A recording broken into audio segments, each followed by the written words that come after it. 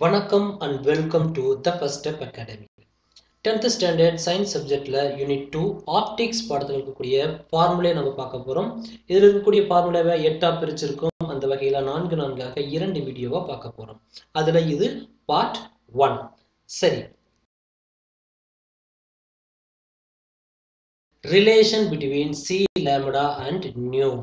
இங்க c அப்படிங்கிறது symbol for velocity of light, lambda அப்படிங்கிறது symbol for wavelength of light, nu அப்படிங்கிறது symbol for frequency of light. Right.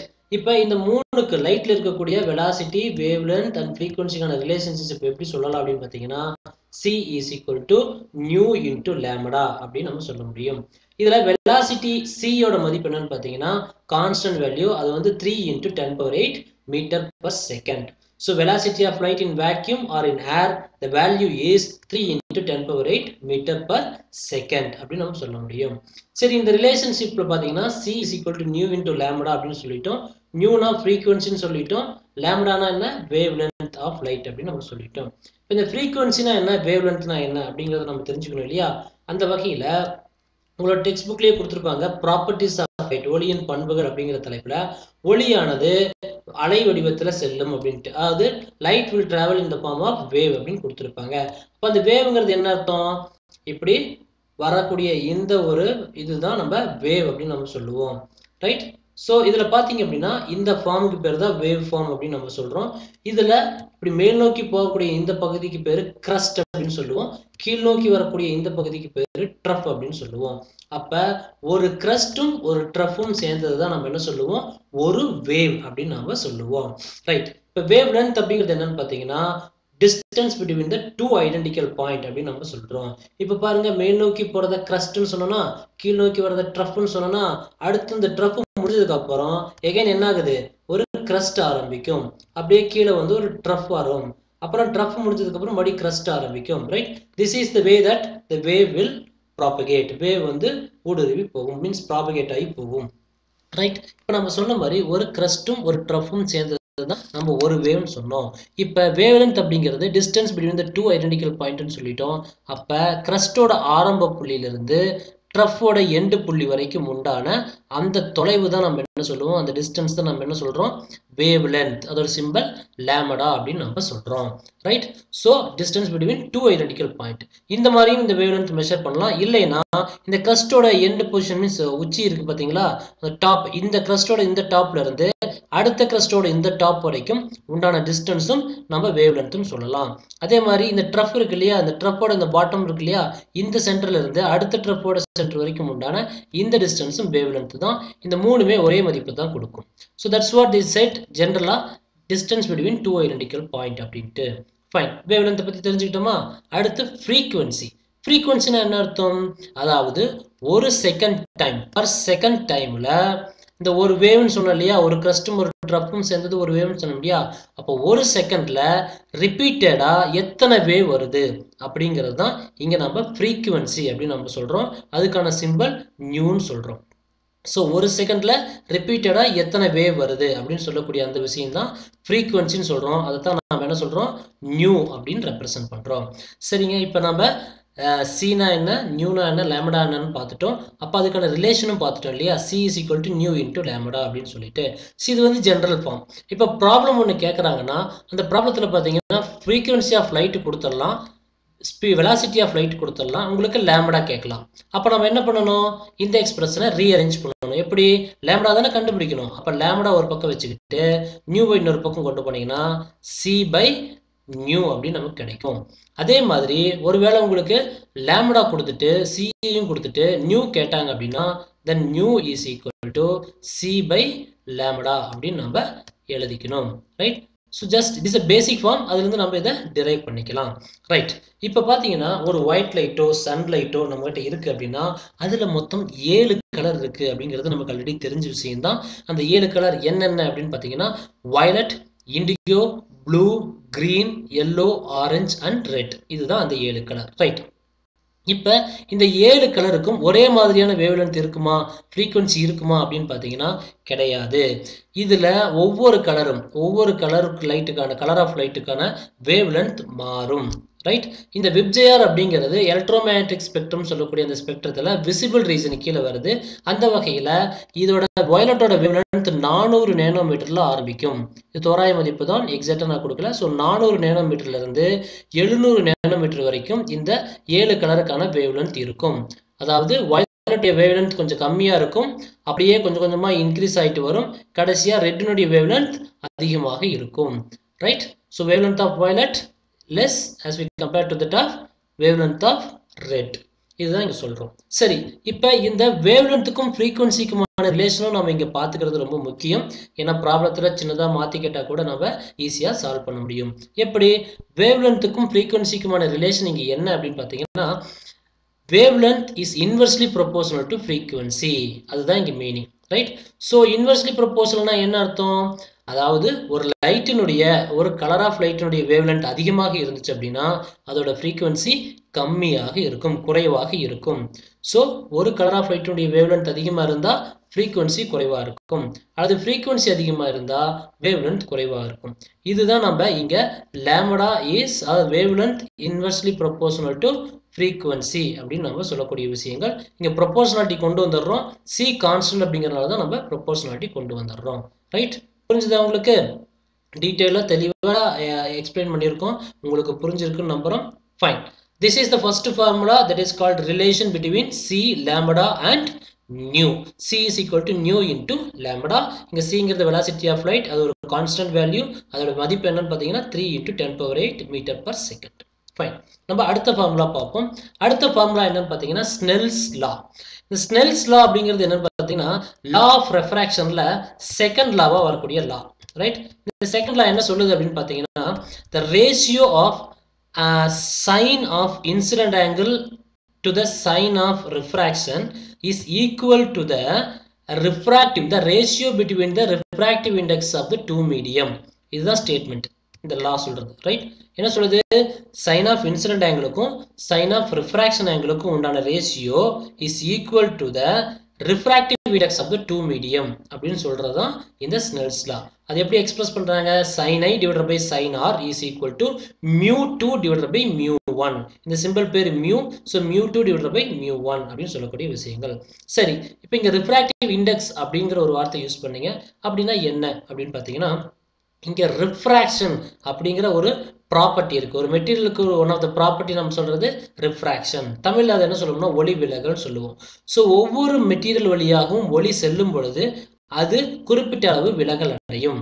அதாவது அந்த ஒளியானது அந்த பொருளினுடைய செல்லும் பொழுது அது வேகமாக செல்லுதா அல்லது மெதுவாக செல்லுதா அப்படிங்கிற ஒரு பண்பை விளக்கிறது தான் நம்ம இங்கே என்ன சொல்றோம்? ரிஃப்ராக்ஷன் சொல்றோம். அந்த வேகம் மெதுவாக செல்லுதல் அப்படிங்கிறது அது அந்த பொருளின் உள்ள அந்த மீடியத்துக்குள்ள எப்படி விலகல் அடையுது, எப்படி ரிஃப்ராக்ட் ஆகுது அப்படிங்கிறத பொறுத்து அமையும். ரைட். அந்த வகையில் பார்க்கும் பொழுது நம்ம ரிஃப்ராக்ஷன்ங்கிறது ஒரு மெட்டீரியலோட ப்ராப்பர்ட்டின்னு சொன்னோமா? ரைட். அந்த ப்ராப்பர்ட்டியை மெஷர் பண்றதுக்கு நமக்கு ஒரு பிசிக்கல் குவான்டிட்டி தேவைப்படுதா? ரைட். அப்படி தேவைப்படக்கூடிய அந்த பிசிக்கல் குவான்டிட்டி தான் நம்ம என்ன சொல்றோம்? ரிஃப்ராக்டிவ் இண்டெக்ஸ் அப்படின்னு நம்ம சொல்றோம். அப்ப அந்த ரிஃப்ராக்டிவ் இண்டெக்ஸோட யூனிட் என்னன்னு பார்த்தீங்கன்னா நோ யூனிட். ரிஃப்ராக்டிவ் இண்டெக்ஸ்க்கு எந்த ஒரு யூனிட்டுமே கிடையாது. ரைட். இப்போ ஒரு மெட்டீரியலோட ரிஃப்ராக்டிவ் இண்டெக்ஸ் அதிகமாக இருக்கு, கம்மியாக இருக்கு, குறைவாக இருக்கு, அப்போ அது என்ன மீன் பண்ணுது அப்படின்னு பார்த்தீங்கன்னா இப்போ ஒரு மெட்டீரியலுக்கு ரிஃப்ராக்டிவ் இண்டெக்ஸ் வேல்யூ அதிகமாக இருக்கு அப்படின்னா அதனுடைய செல்லக்கூடிய ஒளி மெதுவாக செல்லும் அப்படின்னு அர்த்தம். இதே ஒரு மெட்டீரியலுக்கான ரிஃப்ராக்டிவ் இண்டெக்ஸ் குறைவாக இருந்துச்சுன்னா அதனுடைய செல்லக்கூடிய ஒளி வேகமாக செல்லும் அப்படின்னு அர்த்தம். ரைட். இதுதான் இதனுடைய ஒரு சாராம்சம். ரைட். ஃபைன். நம்ம என்ன சொன்னோம்? ரிஃப்ராக்ஷன் அப்படிங்கிறது மெட்டீரியலோட ப்ராப்பர்ட்டி. அந்த ப்ராப்பர்ட்டியை மெஷர் பண்ணக்கூடிய ஒரு பிசிக்கல் குவான்டிட்டி தான் என்ன சொன்னோம்? ரிஃப்ராக்டிவ் இண்டெக்ஸ் அப்படின்னு நம்ம சொன்னோம். ரைட். அப்போ ஒரு மெட்டீரியலுடைய ரிஃப்ராக்ஷன் எபிலிட்டியை எப்படி நம்ம ஐடென்டிஃபை பண்ண முடியும்? ஸோ ரிஃப்ராக்டிவ் இண்டெக்ஸ் வச்சு தான் நம்ம ஐடென்டிஃபை பண்ண முடியும். அது ஒரு யூனிட்லெஸ் வேல்யூ. ஃபைன். குட். அண்டர்ஸ்டாண்ட். ஒரு மெட்டீரியலுக்கான ரிஃப்ராக்டிவ் இண்டெக்ஸ் அதிகமாக இருந்துச்சுன்னா அதன் வழியே செல்லக்கூடிய ஒளியானது மெதுவாக செல்லும். அதே அந்த ரிஃப்ராக்டிவ் இண்டெக்ஸ் ஒரு மெட்டீரியலுக்கு அதிகமாக இருந்துச்சு குறைவாக இருந்துச்சு அப்படின்னா அதனுடைய செல்லக்கூடிய ஒளி வேகமாக செல்லும். இது நமக்கு தெரிஞ்ச ஒன்று தான். அந்த வகையில தான் டைமண்ட் எடுத்தீங்கன்னா டைமண்ட் அப்படிங்கிறது one of the highest refractive index. இந்த டைமண்டுக்கு தான் ரிஃப்ராக்டிவ் இண்டெக்ஸ்னு சொல்லக்கூடிய அந்த மதிப்பு அதிகம். அதாவது 2.42 அப்படிங்கிறது டைமண்டுடைய ரிஃப்ராக்டிவ் இண்டெக்ஸினுடைய மதிப்பு. ரைட். இதுதான் this is also one of the reason that why diamond is shining well, right? diamond இந்த மாதிரி நல்லா மின்னுது அப்படின்னா இதுவும் ஒரு ரீசன். புரிஞ்சுதா உங்களுக்கு? ஃபைன். அப்ப ஸ்னெல்ஸ்ல என்ன சொல்லுது? sin i divided by sin r is equal to mu2 divided by mu1. இதுதான் நம்ம தெரிஞ்சுக்க வேண்டிய ஒரு லா. ஃபைன். நெக்ஸ்ட் நம்ம என்ன பண்ண போறோம்? Rayleigh's scattering law பத்தி தெரிஞ்சுக்க போறோம். What is this Rayleigh's scattering law states? இந்த Rayleigh's scattering law எதை பத்தி பேசுதுன்னா, நம்ம அட்மாஸ்பியர்ல இருக்கக்கூடிய அந்த கேஸ் இருக்கு இல்லையா, அந்த கேஸ் மாலிகூல்ஸ் அல்லது கேஸ் ஆட்டத்துல ஒளிப்பட்டு சிதறக்கூடிய ஒரு விளைவை தான் இந்த Rayleigh's scattering law சொல்லுது. இங்க ஸ்கேட்டரிங் அப்படிங்கிறது சிதறல் அப்படிங்கிற அர்த்தத்துல படுது. ஸோ அட்மாஸ்பியர்ல இருக்கக்கூடிய கேஸினுடைய ஆட்டம் அல்லது மாலிகுல் மேல ஒளிப்பட்டு சிதறக்கூடிய அந்த நிகழ்வு அதுதான் இந்த Rayleigh's scattering law பேசுது. ஃபைன். இந்த Rayleigh's scattering law எக்ஸ்பிரஷன் என்ன சொல்லுது? S is proportional to 1 by lambda power 4 அப்படின்னு சொல்றாங்க. இதுல S அப்படிங்கிறது என்னன்னா amount of light scattering. Right? Amount of light scattering is proportional to 1 by lambda power 4 னு சொல்றோம். இங்க lambda அப்படிங்கிறது wavelength of light. So இந்த டயகிராம் அதை எக்ஸ்பிளைன் பண்ணுது. ஒரு இன்சிடென்ட் லைட் ஒரு ஆட்டம் அல்லது மாலிகுல் மேல படும் பொழுது சிதறி செல்றது தான் நம்ம என்ன சொல்றோம்? ஸ்கேட்டரிங் ஆஃப் லைட் அப்படின்னு நம்ம சொல்றோம். சரி, இதோட சிக்னிஃபிகன்ஸ் என்ன அப்படின்னு பாத்தீங்கன்னா, இப்ப நம்ம ஏற்கனவே பார்த்தோம் ஒரு ஒயிட் லைட். இப்ப சன்ல இருந்து ஒரு வெளிச்சம் ஒரு லைட் வருது அப்படின்னா அதுல மொத்தம் 7 கலர் இருக்கு அப்படின்ட்டு. அந்த 7 கலர் ஆஃப் லைட்டுக்கும் வேவ் லென்த் வெவ்வேறையா இருக்கு அப்படிங்கிறது நமக்கு தெளிவா தெரியும் இல்லையா? அப்ப ஒரு சன்லைட் நம்ம கேஸ் மீன்ஸ் நம்ம அட்மாஸ்பியருக்குள்ள நுழையும் பொழுது அதில் இருக்கக்கூடிய கேஸ் ஆட்டம் அல்லது மாலிகுல்ஸ் மேல பட்டு சிதறல் அடையும் பொழுது எப்படி சிதறல் அடையும், அந்த சிதறல் எந்த மாதிரி இருக்கும் அப்படிங்கிறது தான் இந்த லா சொல்லுது. ஸோ அந்த வகையில பார்க்கும் பொழுது வேவ் லென்த் பார்த்தீங்கன்னா கம்மியாக இருந்துச்சுன்னா குறைவாக இருந்துச்சு அப்படின்னா அமௌண்ட் ஆஃப் ஸ்கேட்டரிங் ரொம்ப அதிகமாக இருக்கும் அப்படிங்கிறது தான் இந்த எக்ஸ்பிரஷன் சொல்லக்கூடிய ஒரு விஷயம். எப்படி அப்படின்னு பார்த்தீங்கன்னா இங்க பாருங்க வேவ் லென்த் எங்க இருக்கு? டினாமினேட்டர்ல இருக்கு. அதே சமயம் அது 4th பவர்லையும் இருக்கு. ஸோ அப்ப அமௌண்ட் ஆஃப் ஸ்கேட்டரிங் சொல்லக்கூடிய இந்த S னுடைய மதிப்பு வேவ் லென்த்தினுடைய மதிப்பு குறைவாக இருந்துச்சுன்னா அதிகமாக இருக்கும். ரைட்? இந்த amount of scattering Rayleigh's scattering law என்ன சொல்லுது? S is directly proportional to 1 by lambda power 4 அப்படின்னு சொல்றாங்க. அதாவது ஒரு ஒளியினுடைய வேவ் லென்த் குறைவாக இருக்கிற பட்சத்துல அதனுடைய அமௌண்ட் ஆஃப் ஸ்கேட்டரிங் அதிகமாக இருக்கும். வேவ் லென்த் அதிகமாக இருக்கிற பட்சத்துல அதனுடைய அமௌண்ட் ஆஃப் ஸ்கேட்டரிங் குறைவாக இருக்கும் அப்படின்னு சொல்லக்கூடிய விஷயங்கள் தான் இந்த Rayleigh's scattering law. ஃபைன். புரிஞ்சுதா உங்களுக்கு? This is one of the reason. இந்த Rayleigh's scattering law இந்த ஒரு ரீசனால தான் வேவ் லென்த் குறைவா இருந்துச்சுன்னா அமௌண்ட் ஆஃப் ஸ்கேட்டரிங் அதிகமாக இருக்கும் அப்படின்னு சொல்லக்கூடிய இந்த ஒரு கான்செப்ட் தான் why sky is looking blue during the daytime. பகல் நேரத்துல ஸ்கை ஏன் நீல நிறமா இருக்கு அப்படின்னு சொல்றதுக்கான ஒரு முக்கியமான ரீசன். ரைட்? ஸோ இதுல பாருங்க ப்ளூங்கிறது லோவர் வேவ்லென்த் பார்ட்ல இருக்கா?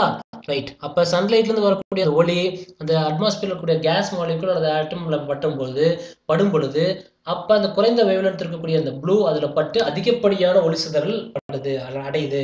அப்ப அந்த அதிகப்படியான ஒளி சிதறல் அடைகிறதுனாலதான் நமக்கு டே டைம்ல என்ன ஆகுது? வானம் நீல நிறமாக காட்சி அளிக்கிறது. புரிஞ்சுதா? அப்ப மூணாவது ஃபார்முலாவை நம்ம பார்த்தது என்ன? Rayleigh's scattering law. S is directly proportional to 1 by lambda power 4. அதாவது amount of scattering is directly proportional to 1 by lambda power 4. புரிஞ்சுதா? ஃபைன். குட். அடுத்து நம்ம என்ன பார்க்க போறோம்னா லென்ஸ் ஃபார்முலாவை நம்ம பார்க்க போறோம். What is that lens formula அப்படின்னு பார்த்தீங்கன்னா இந்த lens formula நமக்கு focal length and image distance and object distance இந்த மூணுக்குமான ஒரு ரிலேஷன்ஷிப்பை கொடுக்கிறது தான் இந்த லென்ஸ் ஃபார்முலா அப்படிங்கிறது. அந்த லென்ஸ் ஃபார்முலா என்ன சொல்லுதுன்னா 1 by f is equal to 1 by b minus 1 by u அப்படின்னு சொல்றது தான் இந்த லென்ஸ் ஃபார்முலா. ஸோ இது ஒரு one of the important formula. இது மூலமா நம்ம ஒரு இமேஜ் டிஸ்டன்ஸோ அல்லது ஒரு ஆப்ஜெக்ட் டிஸ்டன்ஸோ அல்லது ஒரு ஃபோக்கல் லென்த் ஆஃப் த லென்ஸோ நம்ம ஈஸியா ஐடென்டிஃபை பண்ண முடியும். For example if you take this lens, right? இது ஒரு கான்வெக்ஸ் லென்ஸ். இந்த ஒரு லென்ஸ் எடுத்துட்டீங்கன்னா லைட் என்ன பண்ணும்? இந்த டைரக்ஷன்ல பாஸ் ஆகுது. ரைட்? இது எதுக்கு நம்ம சொல்ல வரோம்னா ஃபோக்கல் லென்த்னு சொல்லிட்டோம் இல்லையா? அப்படின்னா என்ன? இமேஜ் டிஸ்டன்ஸ்னா என்ன? தென் ஆப்ஜெக்ட் டிஸ்டன்ஸ்னா என்ன அப்படிங்கறத நம்ம ஐடென்டிஃபை பண்ணணும். ரைட்? ஸோ அப்ப ஃபோக்கல் லென்த் அப்படிங்கிறது என்ன அப்படின்னு பாத்தீங்கன்னா ஒளியானது இந்த கான்வெக்ஸ் லென்ஸ் வழியா உள்ள பாஸ் ஆகுது. பாஸ் ஆகி இது வந்து என்ன பண்ணும்? கன்வெர்ஜ் பண்ணுது. We know that the lens will do converge as well as diverging the light. Light அதை கன்வெர்ஜ் பண்ணும் இல்ல டைவர்ஜ் பண்ணும். கான்வெக்ஸ் லென்ஸா இருந்தா கன்வெர்ஜ் பண்ணும், கான்கேவ் லென்ஸா இருந்தா அதை டைவர்ஜ் பண்ணும். ரைட். இப்போ என்ன பண்ணுது இது? ஒளி இதன் வழியா சென்று ஒரு இடத்துல ஒளியை குவிக்குது. அப்ப இந்த ஃபோக்கல் லென்த்னு சொல்லக்கூடிய விஷயங்கள் என்ன அப்படின்னு பாத்தீங்கன்னா, இந்த லென்த்தோட இந்த சென்டர் பார்ட் இருக்கு இல்லையா, இந்த சென்டர்ல இருந்து அதோடைய ஃபோக்கஸுக்கு உண்டான டிஸ்டன்ஸ் தான் நம்ம என்ன சொல்றோம்? ஃபோக்கல் லென்த் அப்படின்னு நம்ம சொல்றோம். ஸோ லென்ஸோட சென்டர்ல இருந்து அதனுடைய ஃபோக்கஸுக்கு உண்டான டிஸ்டன்ஸ், ஃபோக்கஸ் அப்படிங்கிறது எந்த இடத்துல அந்த லைட்டை கன்வெர்ஜ் பண்ணுதோ அந்த இடம் தான் நம்ம ஃபோக்கஸ்னு சொல்றோம். அப்ப லென்ஸோட சென்டர்ல இருந்து அந்த ஃபோக்கஸ் வரைக்கும் உண்டான டிஸ்டன்ஸ் தான் நம்ம என்ன சொல்றோம்? ஃபோக்கல் லென்த் அப்படின்னு நம்ம சொல்றோம். ஸோ எப்பயுமே நம்ம என்ன பண்ணுவோம்? ஆப்ஜெக்டை லென்ஸோட லெஃப்ட் ஹேண்ட் சைடு தான் வைப்போம். ஸோ லென்ஸோட சென்டர்ல இருந்து ஆப்ஜெக்ட் இருக்கக்கூடிய டிஸ்டன்ஸ் தான் நம்ம என்ன சொல்லுவோம்? Distance between the means object distance அப்படின்னு நம்ம சொல்லுவோம். அதை தான் நம்ம யூன்னு ரெப்ரசென்ட் பண்றோம். ஸோ லென்ஸ்ல பட்டதுக்கு அப்புறம் ஒரு இமேஜ் கிரியேட் ஆகும். அப்ப லென்ஸோட சென்டர்ல இருந்து இமேஜ் வரைக்கும் உண்டான டிஸ்டன்ஸ் நம்ம என்ன சொல்லுவோம்? இமேஜ் டிஸ்டன்ஸ் சொல்லுவோம். அதை தான் நம்ம வின்னு சொல்றோம். ரைட்? புரிஞ்சுதா? இப்ப லென்ஸ் ஃபார்முலா என்ன சொல்லுது? 1 by f is equal to 1 by v minus 1 by u அப்படின்னு சொல்லுது. இது focal length, லென்ஸோட focal length, image distance and object டிஸ்டன்ஸ்க்கான ரிலேஷன்ஷிப்பை தெளிவா எக்ஸ்பிளைன் பண்ணுது. இங்க ஃபோக்கல் லென்த் அப்படிங்கிறது என்னன்னு பார்த்தோம்? லென்ஸோட சென்டர்ல இருந்து அதோட ஃபோக்கஸ் வரைக்கும் உண்டான டிஸ்டன்ஸ் ஃபோக்கல் லென்த் அப்படின்னு நம்ம சொல்லணும். இமேஜ் டிஸ்டன்ஸ்ங்கிறது லென்ஸோட சென்டர்ல இருந்து இமேஜ் வரைக்கும் உண்டான டிஸ்டன்ஸ் நம்ம என்ன சொல்லுவோம்? இமேஜ் டிஸ்டன்ஸ் சொல்லணும். அதை v ரெப்ரசென்ட் பண்ணலாம். u அப்படிங்கிறது ஆப்ஜெக்ட் டிஸ்டன்ஸ், லென்ஸோட சென்டர்ல இருந்து ஆப்ஜெக்ட் வரைக்கும் உண்டான டிஸ்டன்ஸ் ஆப்ஜெக்ட் டிஸ்டன்ஸ் நம்ம சொல்லலாம். ஃபைன். இந்த லென்ஸ் ஃபார்முலாவை நம்ம யூஸ் பண்ணும் பொழுது நம்ம கேர்ஃபுல்லா ஒரு விஷயத்தை பார்க்கணும். அது என்னன்னு பார்த்தீங்கன்னா சைன் கன்வென்ஷன். ரைட்? அது குறியீட்டு மரபுன்னு தமிழ்ல சொல்லுவாங்க. ஸோ கேர்ஃபுல்லா நம்ம எந்த டைரக்ஷன்ல இமேஜ் இருக்கு, எந்த டைரக்ஷன்ல அந்த இமேஜோட டிஸ்டன்ஸ் கால்குலேட் பண்ண போறோம் அல்லது ஆப்ஜெக்டோட டிஸ்டன்ஸ் கால்குலேட் பண்ண போறோம், அதே மாதிரி ஃபோக்கல் லென்த் எந்த லென்ஸுக்கான ஃபோக்கல் லென்த் நம்ம கால்குலேட் பண்ண போறோம் அப்படிங்கிறத கேர்ஃபுல்லா பார்க்கணும்.